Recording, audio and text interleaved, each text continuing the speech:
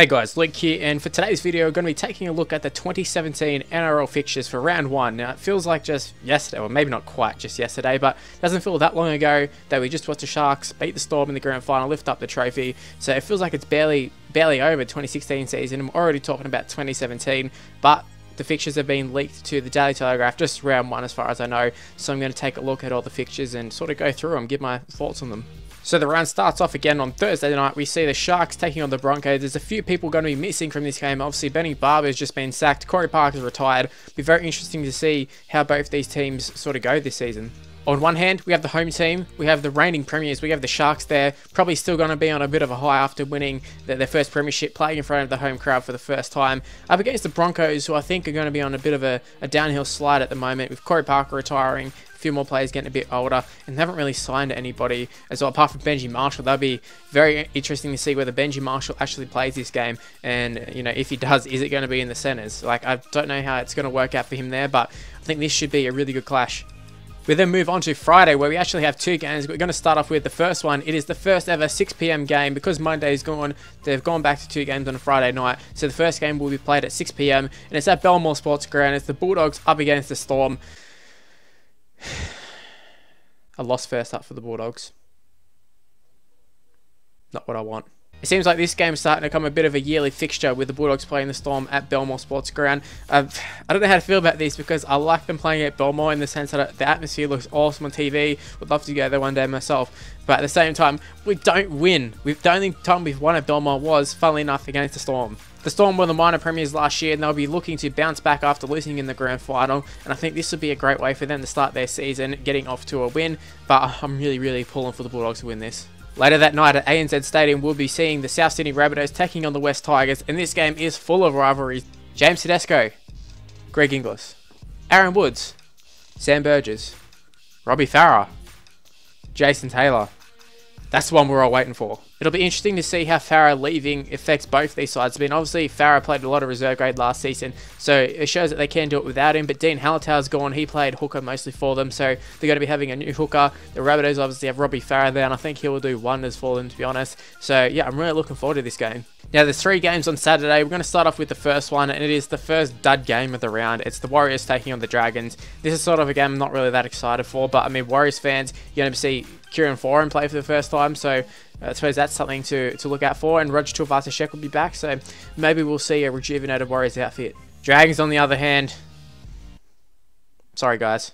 Maybe this will be a really awesome game in the sense that Johnson and Tuivasa-Sheck and Foran and all those sick players from the Warriors who we know can light it up, will light it up against the Dragons. Moving on to the second game of Super Saturday. Now, I know this might be a big call early on, but I mean, judging off the last season, I think this is match of the round. It is the North Queensland Cowboys taking on the Canberra Raiders.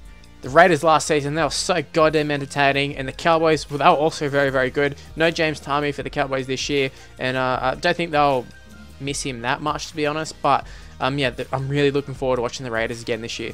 I need some more Leipana in my life. Now, the last game of Super Saturday, if you've been going off the last few years, this probably wouldn't be that interesting of the game. I mean, obviously, a few years ago, Roosters were the top team. Titans not so much. Now, Titans sort of getting up there, got Jared Hayne, and the Roosters haven't really been that great the last year.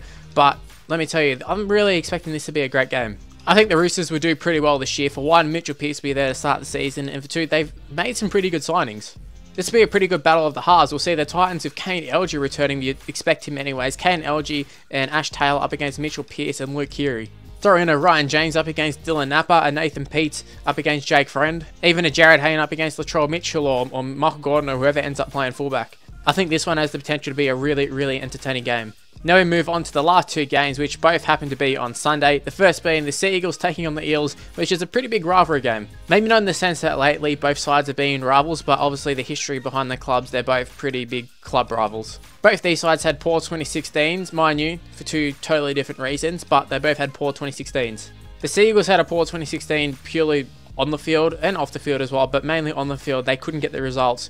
The Eels, on the other hand, were very impressive on the field, but it was off the field where they really struggled. Even with all the injuries, all the suspensions, I mean, Corey Norman was out, Clinton Gutherson plays 5'8" and bloody kills it. They just seem to be finding players who can come in there and do the job. it'll be interesting to see, will Samuel Radradra be there? Moving on to the last game of the round, it is the Penrith Panthers up against the Newcastle Knights in what I would probably say is the worst game of the round. They really saved the worst for last. Both teams are quite young, so I suppose there's a similarities there, but that's kind of where the similarities end. The Panthers will be looking to push for a top 4, you'd think, this year. The Knights will be looking to knock at the wooden spoon. To their credit, the Knights have actually recruited really well. I mean, players like Jamie Buhrer and that, while they're not superstars, have done a pretty good job. So I don't expect this to be a total mismatch as much as it would have been last season. I expect the Knights to be a lot more competitive this year. But I mean, the only way I can look at this is if the Panthers are going to smash them.